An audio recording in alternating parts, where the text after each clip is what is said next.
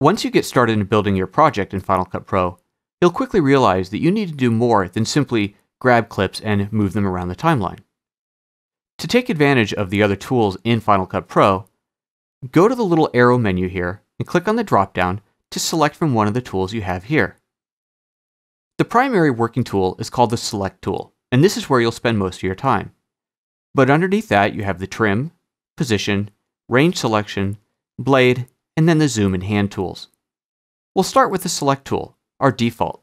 This allows us to simply click on a clip and drag it around wherever we like in the timeline. The Select tool also allows me to shorten a clip. By simply clicking and dragging on the edge of the clip, notice how the icon changes, allowing me to shorten or lengthen the duration of that clip. This is basic trimming, which is built into the Select tool. However, if you need more advanced trimming, we have the Trim tool for that. First of all, you can do the exact same thing. Lengthen or shorten a clip by clicking and dragging on the end of it. You can also click on the edit point between two clips and click and drag that. This will allow us to change both the in point and the out point of the selected clips. You can also perform something called a slip edit, where if you click and drag on the clip itself, notice that the heads and tails don't change, meaning that the duration of the clip does not change. However, I'm changing what part of the media I'm seeing or utilizing in this project. The next tool is the Position tool.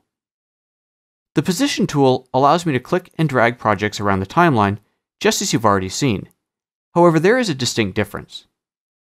Watch what happens if I go back to the Select tool. If I click on this clip here and click and drag it to the end of the timeline, notice how the gap is automatically closed up in between them. However, if I go to the Position tool and I click and drag on a clip and move it to the end of the timeline, notice that the gap does not close up. That gap is now left in place. There may be times where you want to move footage around but not change the timing of the project, and this allows you to do that. Of course, you do have a blank space in your project here that you will need to take care of at some point. The next tool is the Range Selection tool. This allows me to select just a portion of a clip that's already on the timeline. That way, if I wanted to apply a speed effect or a color effect or anything else, I could select exactly the portion of the clip that I want to apply that to. Next up, you have the Blade tool. This allows me to take an existing clip and cut it into pieces. So if I wanted to rearrange part of it, for example like so, I can easily do that. Finally, you have the Zoom and the Hand tool. The Zoom tool, of course, allows you to zoom into just a portion of the timeline, and the Hand tool allows you to easily scrub back and forth along the timeline. You'll spend most of your time in the Select tool, and learning keyboard shortcuts like Shift-Z to zoom out and see the entire project can save you a lot of time navigating your project.